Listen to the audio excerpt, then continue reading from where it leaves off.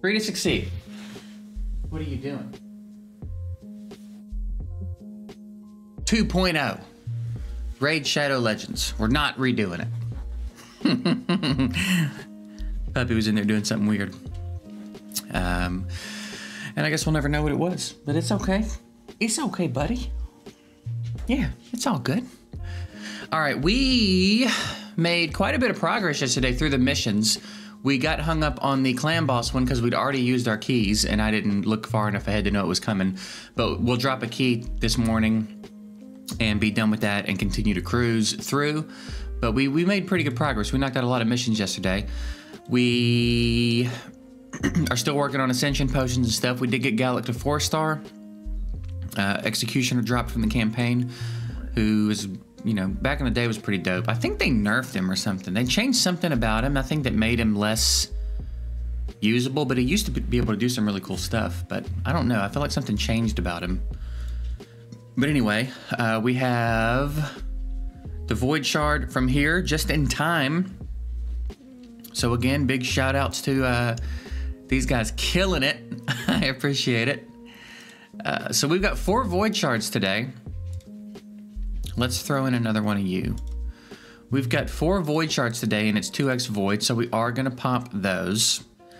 I should probably expand that sometime soon. Excuse me. Otherwise, where are we at on the RTAG chase? I think at reset today I get him, right? Yeah. Yeah. At reset today I get him, so the account's going to change today drastically regardless. But we are going to pop these Void Shards. So, is there anything else worth talking about? Did a little arena, bumped up in Faction Wars a little bit. We got up to the boss here. Gallic just does that by himself, basically. Dungeons, we pushed up a little bit further. Yeah, we can farm stage 8 pretty reliably. I think they failed the last run, but for the most part, that was pretty reliable. Again, we still need to bump up though, because trying to get the potions I need at those lower stages is really tough, man. You see we're at, what, 4 of 9, and I probably did 30 runs in there, so yeah, we've got to go through it at some point and clear our index as well. All right, so before we pop, let's talk about the clan. I took back over the Raring to Go clan. We're currently full. If you want to stay up to date on spots opening up, I do that in my Discord. So there's a link below to join my Discord. When spots open up, I usually hop in the raid section and go, hey, we have a couple of spots if anybody wants them. So that's probably the best thing to do if you are wanting to get in the clan. And the arbiter codes, apparently I'm supposed to click this and then put in the codes here, I reckon. So shout out to the majority of the people who told me that and weren't cockheads about it. If you were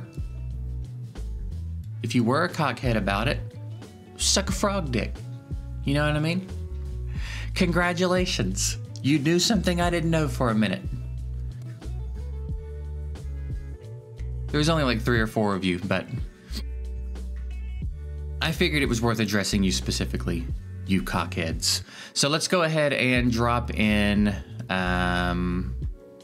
these codes and see if this is how this works. So the first one is choice, I believe. Nice, gimme. Next is arbiter. Nice. Next is betrayal. It was the taste of betrayal, you fucking whore. Next is harmony. And I think that's all I know right now. Maybe, I think the 5th episode's out now. But I haven't watched it and I don't know what the code is. So, whatever. And then someone said something about, oh, watch the trailer and get silver. Okay, we'll do that later, I reckon. So now I have what? These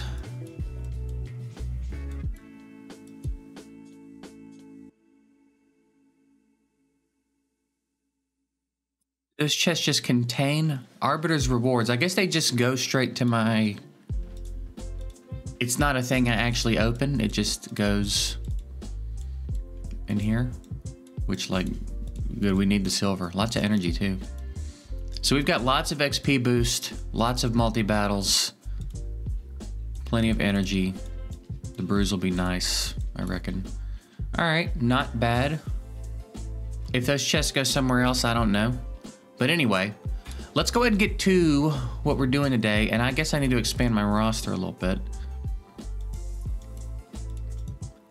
So, geez, dude. All right, 2x voids. The first shards we've ever popped on this account other than green shards. We're going void shards before we even do ancients. Let's go ahead and jump in and see what happens. Our first void champ ever. I mean, could it be more fitting? I feel like the only way it could have been more fitting is if it was hairier. But maybe not. This might be the most fitting first void champ for us to pull. Motherfucking stone skin. Second was an epic. Ooh, that's nice. That's real nice. That's real nice, dude. Ooh, yeah. That is really, really nice, dude. That's gonna be very helpful. Second void shard was Uragrim.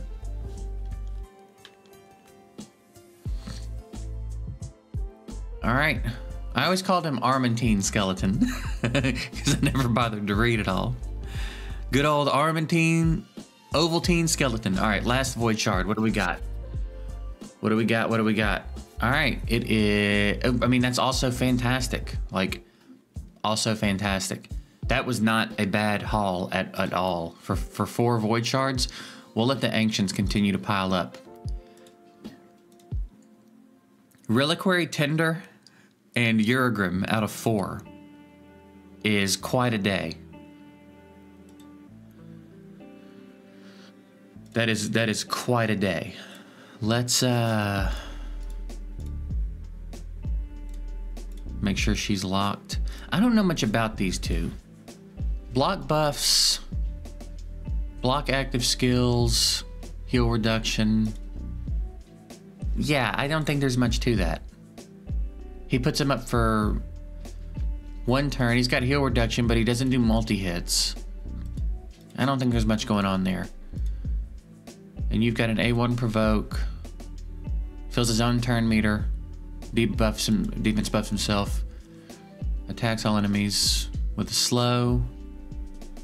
Yeah, also, I mean, you know, we'll see. No. Definitely usable, though.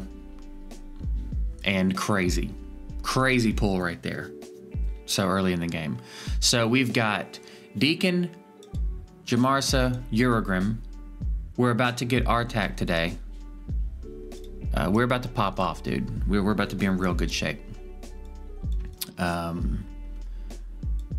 That's kind of wild, actually, that we pulled him so soon. So let's actually go ahead and just dump a few brews in him. Just do like that, just to get a few levels in him. And I don't know that I have much gear yet. I'm probably going to go through very, very soon and sell all my 1 and 2 star gear. Probably most of my 3 stars. Well, I think I'm getting up to the point where I'm starting to get access to 4-star gear. So I think we're about to eliminate everything lower. And also, yeah, Uragrim is going to be so nice to have.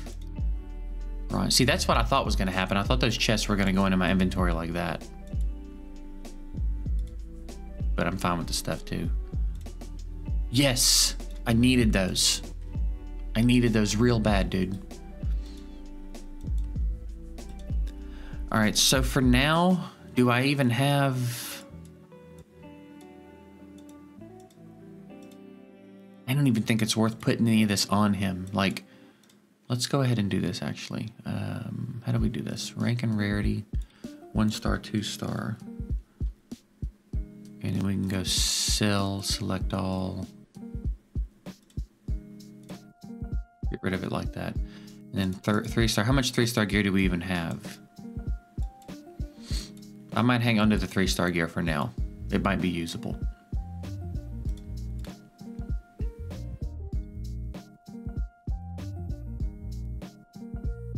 Yeah, that's dope. That's gonna be nice.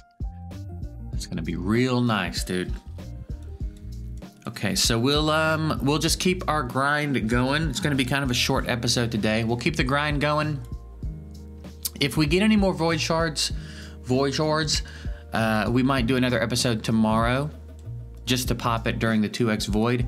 If not, we'll probably just get back to it Monday, which I know is gonna be different days for you guys because I live in the future.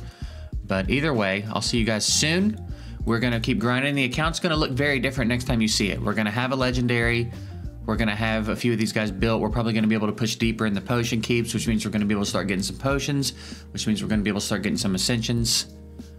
So yeah, I anticipate that, especially if I don't make a video tomorrow, our next video on Monday, the account's gonna be in a very different position than it's in right now. So I appreciate you guys watching.